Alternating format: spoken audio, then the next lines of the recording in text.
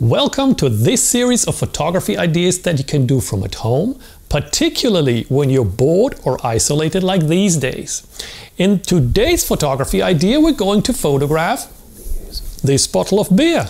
I will only use subjects that are available in almost any household and show you that you can take professional images without professional equipment, even as a beginner.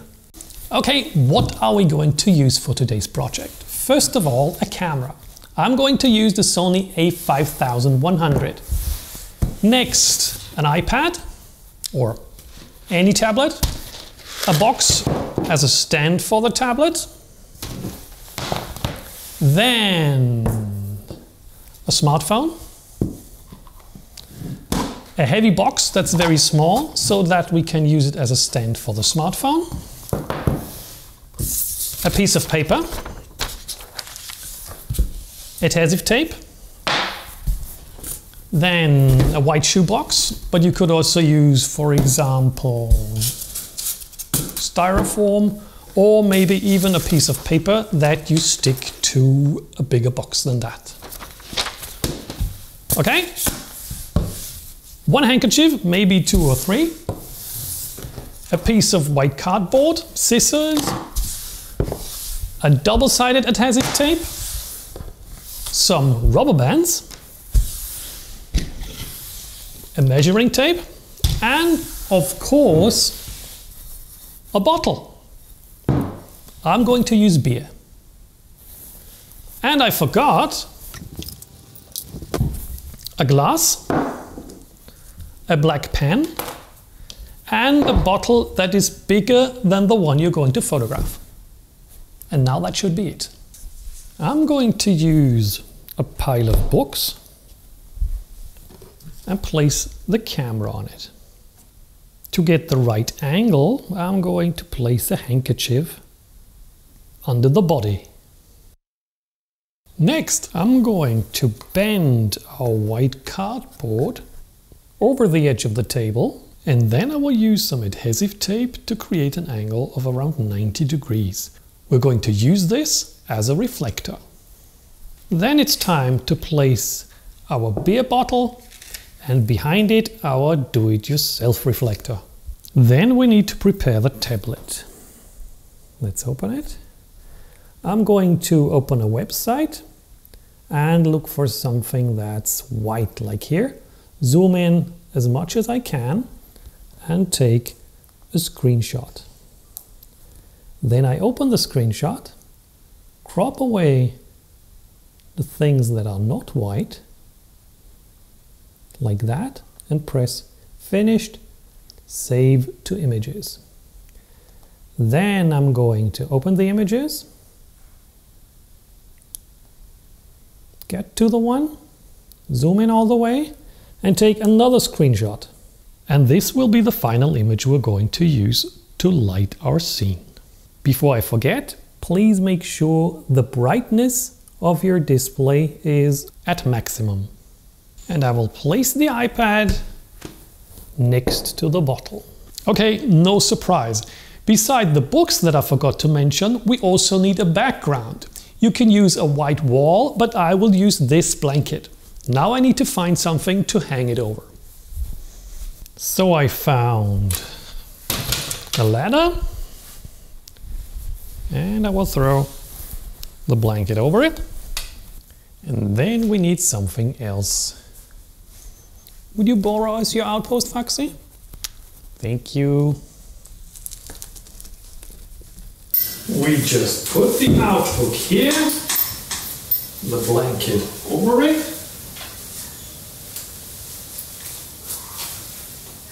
and have a nice background. My distance from bottle to background is roughly 75 centimeters. If somebody wants to convert that to feet or inches, please do so in the comments. And now we will wait until it gets dark. So, it has become dark. Well, the reality is it hasn't. I just closed the blinds of the window, and now we're going to start our photography session. First of all, I will turn on my tablet. and use our white screen. Then I will switch off the lights. Then I will turn on the camera, set it to manual exposure, and adjust my settings. First of all, I'm going to zoom in. This camera has a zoom lever. And I will live with ISO 100, that's pretty fine. I will change my aperture to f11 and my shutter speed to 4 seconds. That looks fine. Then I focus and change the focus mode to manual focus. I usually do that when I'm doing studio work. Okay, I forgot to put my camera to 2-second self-timer. I do that so that I don't have to touch the camera while I press the shutter and create motion blur due to camera shake. And then I press the shutter. Okay, let's have a look at our first image. What I do like is the reflection of the tablet in the bottle. What I don't like is that it ends here. I want it to extend to the top of the bottle. How can I do that? Let's first try to raise the iPad. I'm going to use a few books for that. And then I'll take another shot. Okay, you now see a reflection on top, but at the bottom we lost the reflection, so that's not going to work. You sure remember the trick with a smartphone in the first video of our boredom fighting series. What did we do? We moved the smartphone to create a bigger light source. Now, why do we do that? Let me show you an image of me holding the tablet and another one with me moving the tablet up and down. So moving the tablet will create a much bigger light source, and that is what we need. Okay, but to get from the camera to the tablet, I need more time. So I will change the self-timer from 2 seconds to 10 seconds, press the shutter button, run over to the smartphone, change it to landscape orientation, and move it up and down. And here's our result. That's a pretty neat image. What I don't like is that the left side of the bottle is rather dark, so let's find a solution for that. The good news is that there is a rather easy solution for that. You could use, for example, a white shoebox, styrofoam, a white piece of paper on a box, or whatever. We just place the box and bounce the light back onto the bottle. And here we go, having another try on our boredom fighting image. I would say that one looks much better. What else could we do? Photography is all about creative use of light. So I had the idea to replace the reflector in the back of our bottle with a smartphone.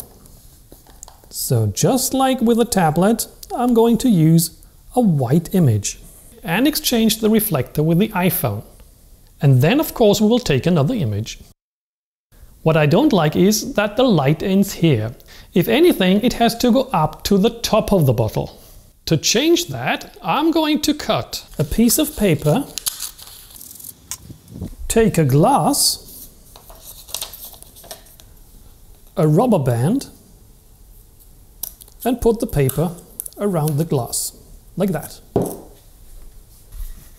Then I will put the glass between the beer bottle and the smartphone. And next I will cut away the parts that are visible in the image. To give you an idea how this looks like, let me just shoot this handheld sequence. And take another shot.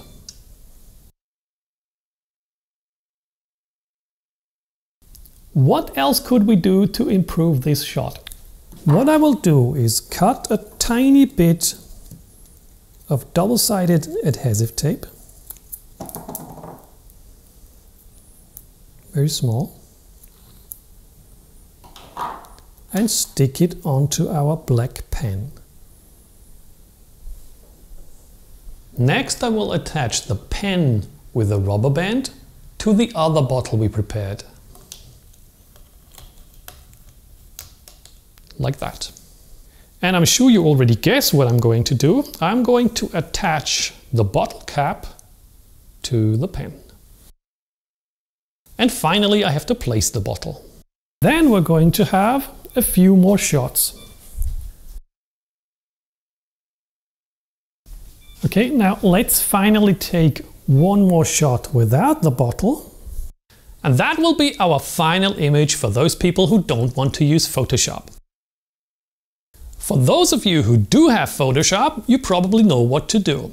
If not, let me know in the comments. I will create a short tutorial on how to create this image. So much for today's video. In the next video we're going to photograph tiny slices of vegetables and fruits.